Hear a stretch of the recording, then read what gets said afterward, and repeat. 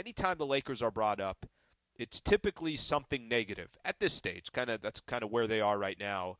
And I'm sick of, even myself, I'm sick of being negative about the team, of just kind of where the team is sitting, where they're ranked in the Western Conference, why this player chose to go that place or that place. And I saw a tweet a little bit earlier today, and I think to me, I don't know if it put things into perspective, but I'm like, all right, so let's see. Are the Lakers, they could be one of two things right now. I think the conversation about the Lakers right now that's come up is, okay, you know what? They didn't do much in the offseason, but is that a good thing? Is it a bad thing?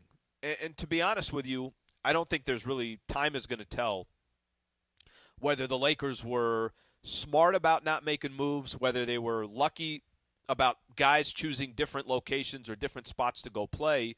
But this is what I've heard as far as looking at both of those. Is this a weak market? Is it smarter to hold your assets and wait? And like I mentioned, I think time's going to clear a lot of that up. Here's what I do know, and I think this is part of the problem with making a case that, hey, I love the Lakers' patience. Here's the problem with that theory there.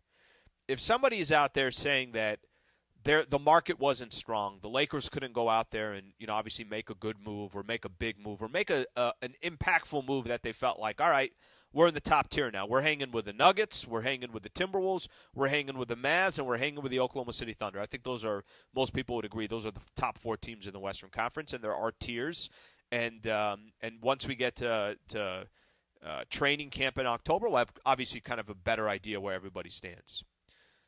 Whether it was, I think that thing that I pay the most attention to is the problem for me to give the Lakers the benefit of the doubt. I don't think the plan was where they're sitting. I think we could look at where they're sitting and say, hey, you know what? That didn't happen, and maybe that's going to be beneficial down the road. You know what? Why would they pay that much money for another guy down the road? Where they're sitting right now, I don't think this was the plan. So let me give you kind of some examples, because I think a few more things have happened here in these last couple of days. Obviously, we know this. They tried to get Klay Thompson, and they couldn't. They even offered more money and an extra year, and they still couldn't get Klay Thompson. He ended up in Dallas. They were interested in DeMar DeRozan. He ends up with the Sacramento Kings. I don't think that's too much of a shock for me personally, because last week I was talking to Sedano right before I was about to do Lakers talk. George and I were talking. It's like, why would he take the mid-level? What makes you think that DeMar DeRozan is going to take the mid-level? He's 34, about to be 35, still has value in the league.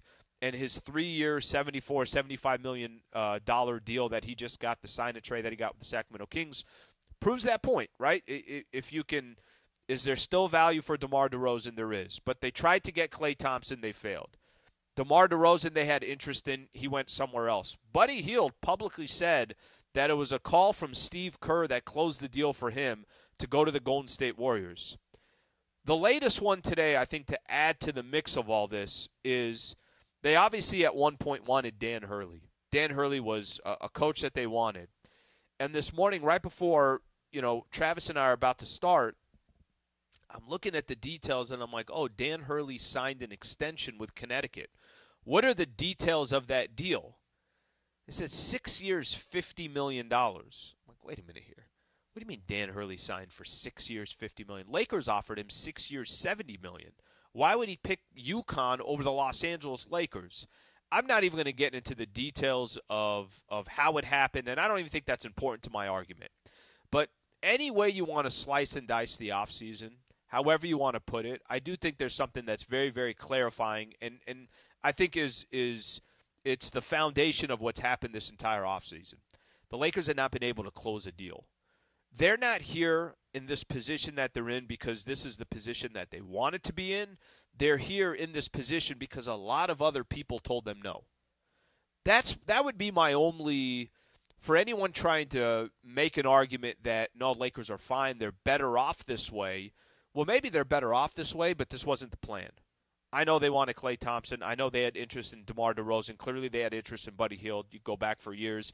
And Dan Hurley they had interest in as well, and they wanted Dan Hurley. Even made him an offer. It was reported 6 years, $70 million. He took 6 years, $50 million to stay with UConn. So whether you like the Lakers' patience this offseason, whether you think this is the right move. I don't think anything that they've done, I don't think they've landed any of their plan A's.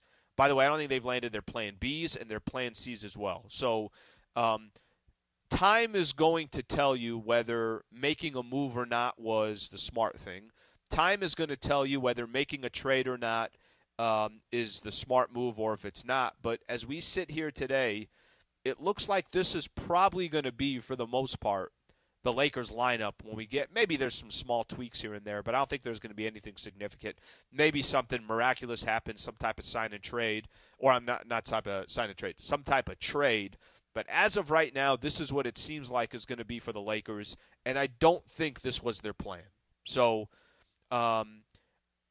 if I ask the question right now, if the Lakers come back in the offseason or from the offseason and we start the 2024-2025 season of where we think the Lakers rank in the Western Conference, I do think at the absolute best, and I think I'm trying to be nice here, and I don't even really believe this because I don't think they're going to end up in this spot. I think they're the 6th best team in the Western Conference. I think Denver, Dallas, Minnesota, I think the Oklahoma City Thunder, there's 4 teams right there. I think Sacramento's better than them, there's 5. And I would make a case New Orleans, we'll see what happens with Brandon Ingram, is better than the Los Angeles Lakers. A lot of people think Memphis is going to be a top 7 team, top 6 team. There are so many teams I haven't even mentioned. I haven't mentioned the Warriors. I haven't mentioned the Phoenix Suns. I haven't mentioned the Houston Rockets. I haven't mentioned the San Antonio Spurs. Wherever the Lakers are, it does feel like they're going to be right back in the position they've been the last couple of years, which is somewhere in that play-in range. So that's kind of the reality of the Lakers. And even though as I sit here and I start the show and I talk about how there are a lot of negative stories around the Lakers, I think it's justified.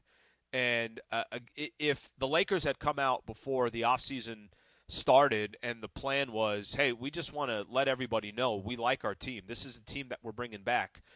Don't expect some big moves. If I had heard that from the beginning, then that's a different story. But I think clearly the Lakers were trying to make moves and weren't able to make any moves. And even if the moves just didn't make sense, that part is fine. But the Lakers were trying to close deals and were not able to close any of those deals.